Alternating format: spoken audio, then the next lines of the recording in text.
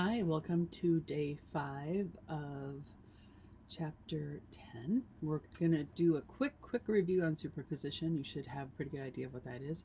And we're going to really get into mechanical and chemical weathering. So, you're watching the intro video right now. You've got 3 more things to do for the day. This is about a half-hour set of notes where I go over all of that. We also get into a little bit of how caves form and what are stalactites and stalagmites. And as always, this set of notes was created from this Schoology set of notes. So if you are having trouble listening to the video, you can pause my video, go watch it on that set.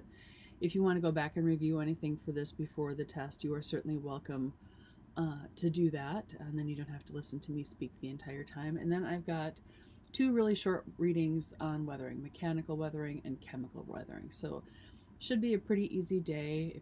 If you have questions, you know what you need to do, which is jump on Zoom or email. Have a good day.